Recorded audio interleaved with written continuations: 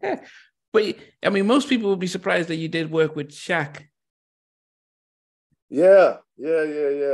Quick and I, we did one of Shaq's biggest records. What was it called? Straight Playing. Yeah. Did it seem like as I said, Shaq, an NBA player, did it feel as if, okay, this was like a novelty stuff like Deion Sanders, must be the money? Yeah. You know what? At first, when we got the call, of course, that was the first thing that I thought.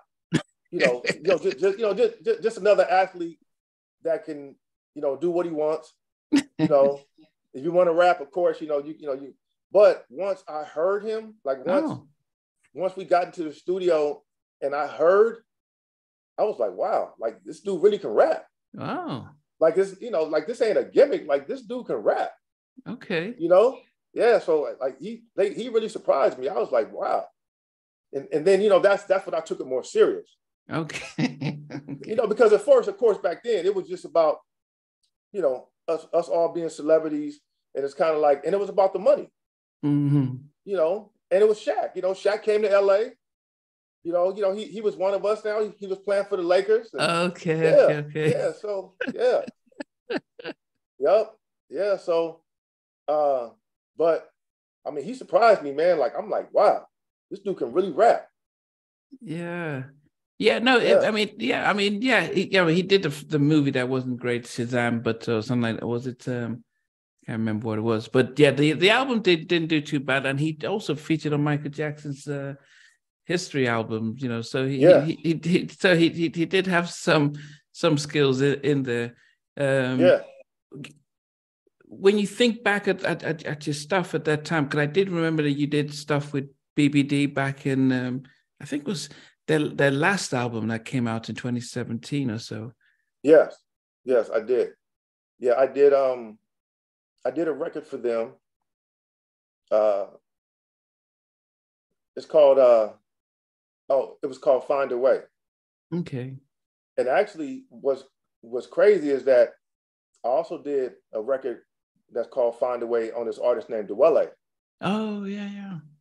Yeah. So and that was back in 2000, I'm gonna say 2003, 2004. But the record that I did on BBD is called Find a Way, and Ricky is a good friend of mine. So Rick called me because they have been saying that that they wanted to work with me over the years. So when this opportunity came, Rick called me and asked me for a record. So when I sent the record over to him, they loved the record. So once we cut the record, we did the record. I mixed it and I turned it in, and then the label heard it, and the label asked them, how come the rest of the records don't sound like this record? So from there, I get a phone call from Rick and the guys, and they were asking me to fix and mix other records the other producers had did on that album. Wow. Yes, so I did that. So I'm a part of, I believe, maybe 6 records on that album. Wow. Yeah.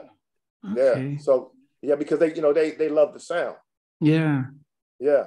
No, I'll go back and listen to it. I did buy the album and I did like it. Unfortunately, it didn't get, I won't say it didn't get promoted, but I think the industry has changed so much that songs have to go viral and you don't sell CDs. So it's really hard to judge success unless, and it was pre-TikTok. So it's a really different ballgame to make music. I mean, since then, I mean, what's been the anything recently that you've worked on, or what's it like being a producer now where the industry and labels aren't are sort of somewhat selective with Black music and stuff? What is it that you've been doing since?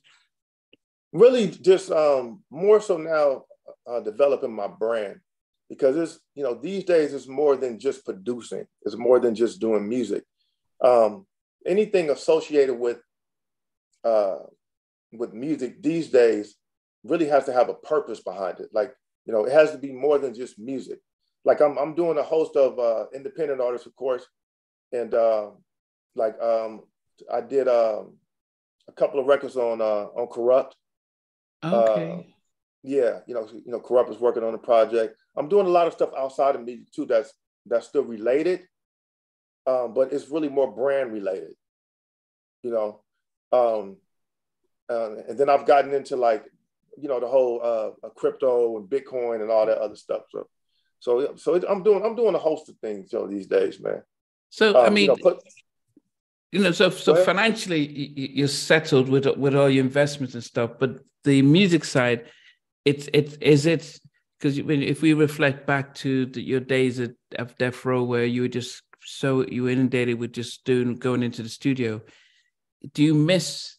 I mean, not the hostile environment of Death Row, but do you miss those days of just working and creating music and just having and seeing it out on the radio and stuff? Or are you in a better place now?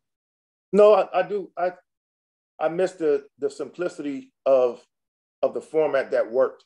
You know what I'm saying? So yeah, I do miss, you know, you put the work in, you know, create these magical records, and they go through the machine, and the world gets to enjoy, you know, the fruits of your labor. The world gets to enjoy, gets to share your music with you.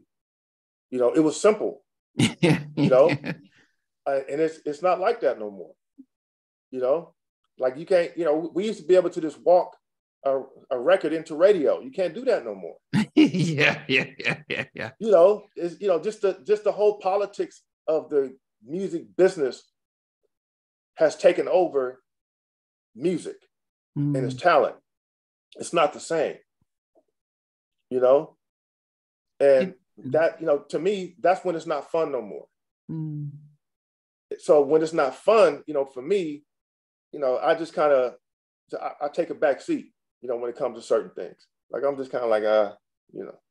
So is it that you don't necessarily need to, I won't say you don't need to work, but is it that if you have the opportunity to make records, you can, but it's not something that you know, it's not stuff that you almost need to be working just to make it by? I mean, what's the situation like when it comes to, as a producer who was very busy back in the 90s and early 2000s? Is it at a point where you do it out of fun now, or is?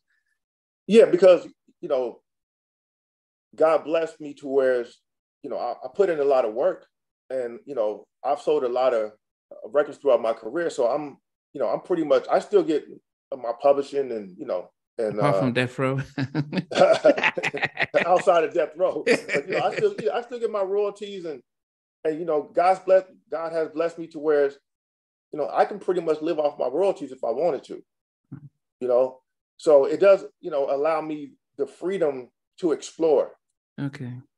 And you know, and to really understand what my purpose is in the next, in the second, you know, second half of my life. You know, so I've been awarded that, and, you know, I thank God for that. But, you know, again, you know, I'm still producing, but, you know, anything that I do, it has to have a purpose attached to it. I don't get up and go to the studio every day like I used to. I don't get up and you know, the first thing I do is to, you know, do a beat. I don't do that no more. But when you say it has to have a purpose, what does that mean? Like BBD, for example. Yeah. You know, so in other words, you know, they're working on an album. They have a machine behind them. They have a label. You know, all the components are in place. You know, but as far as me just doing it, you know, believing in somebody else's dream, and, you know, they don't have a purpose, they don't have a label, I'm not doing it. But you say you do stuff for independent artists, though. I mean, but those most of the independent artists that I do things for, they have distribution. Okay. Yeah. So that, you know, that's the new independent game, is most of them go out and they land a distribution deal. So at least I know that the record has a chance to come out. Okay. Okay. Yeah. You know, okay. but as far as me just, you know, passing beats out, you know, like these new producers, and I'm not that producer. Did you ever get into wanting to develop your own artism and stuff? I did before the industry changed. Okay. Once the industry changed and the record label started shutting down, and they started merging and shutting down, and you know, the politics got different. It kind of just it turned me off. Hey guys, thanks for watching. Thanks for being part of the Halftime Chat community. Please remember to like, share, and subscribe. But most importantly, why don't you consider being a member as a way of supporting the channel, but also getting a lot of videos ahead of time, a lot of behind the scenes stuff, and some exclusive content that doesn't get shared. But anyway, thanks for watching, and thanks for being part of Halftime Chat.